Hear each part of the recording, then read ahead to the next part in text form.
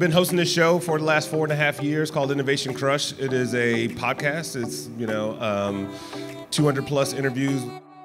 Being here at the Michigan House, that's like my favorite Detroit story. It's like once you're backed into a corner, you have no choice but to innovate, right? You've tried everything else, and so I think it's even when you do have that constraint, it's important to keep the emotional fortitude of freedom. Just like making sure you're surrounding yourself with like people who have different perspectives. And we talk about it from a diversity and inclusion perspective, but I think this is more like experience. I want that person that is like a little bit nutty. And also, I find, you kind of touched on this earlier, even your unhireability, right? Is like, I find like there's a land of misfit toys, people who like are highly skilled, but we can't readily recognize what the value is.